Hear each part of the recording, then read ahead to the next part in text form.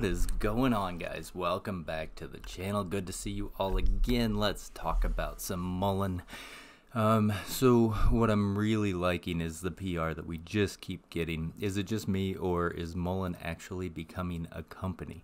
You know, that we're getting some great PR releases. It looks like we're on our way. We got a production facility now. We got plans. We actually have a new hire, which I'm excited about. I'll tell you why. We'll go over just a little bit of details on that. We'll look at the Ortex. We'll look at the charts. We'll see how we're performing.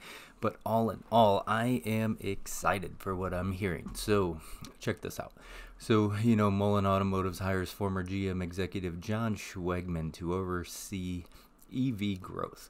Now, it looks like, as far as the charts are going, people are liking this news. That's what we want to see. It doesn't matter if I like it. It matters if all the big money and everybody back there wants to like it as well. So they've appointed John Schwegman as its Chief Commercial Officer, CCO. Now, I don't know this for a fact, but I think I know where those shares went. You know, those ones that went to an undisclosed recipient. Hey, maybe somebody got some shares to come on board. So what's interesting is he spent 35 years of his career at GM, and he had various roles that were going on there, but he oversaw the growth of commercial product lines. Now, we know that that's probably going to be pretty important to us. He relaunched GM's previously retired medium-duty commercial fleet business. So what does that mean for Mullen? Well, Schwegman's primary focus will be on the growth strategy for Mullen's lineup of commercial EVs, covering the Class 1 through Class 6 of light and medium-duty trucks. So nothing that is unfamiliar to this man. He's coming into something that he's already done, he knows how to do, and he's going to do it for Mullen, which is awesome. We want somebody with some experience. We want a team in there that knows what they're doing and how to really push this stuff forward. So his primary focus is going to be on the growth strategy for Mullen's lineup of commercial EVs covering Class 1 and through Class 6. I think we just read that. Mullen's current commercial vehicle lineup, it includes the Class 1 and 2 EV cargo vans. And we know that they made an acquisition of Bollinger Motors, who includes Class 3 through Class 6 commercial vehicles. So awesome. John has tremendous experience in commercial automotive sales, which may or may not, you know, ever impact his actual position that he has with Mullen, but it does make him a strategic addition to Mullen. So let's see what he can do from there.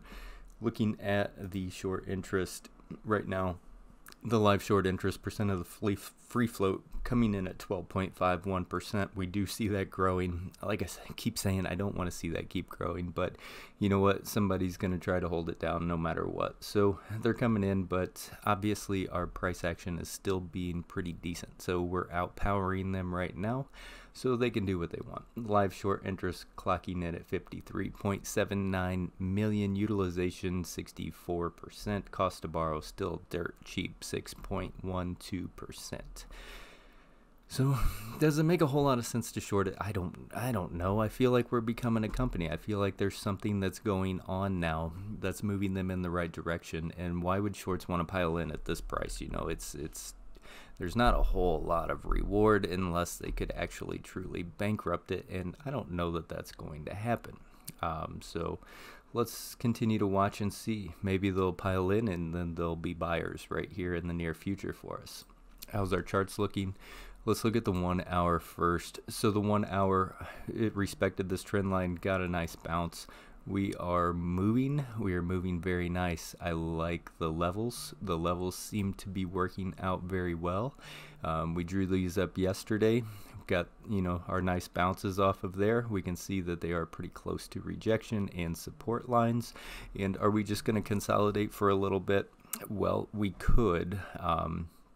It might want to go a little bit higher with the new PR release about, you know, the chief, was he CCO, COO, whatever he was. Let's see if they want to push this into a different channel for us to kind of do a little bit of consolidation until we get that strikingly different tour. But so far, I mean, a beautiful trend line that we can ride. This isn't too steep. It's very nice support, I think, for us right now. we're bouncing above our channel down here of support around the 32-cent line, so our trend line hopefully will come into play and we won't ever have to see this for the foreseeable future. Maybe we can just pop right up into our 36, use that as support until a later date.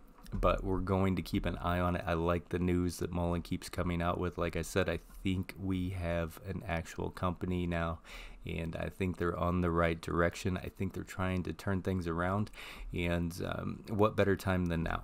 So let's see how it all plays out. I hope you guys have a great weekend. Be safe out there.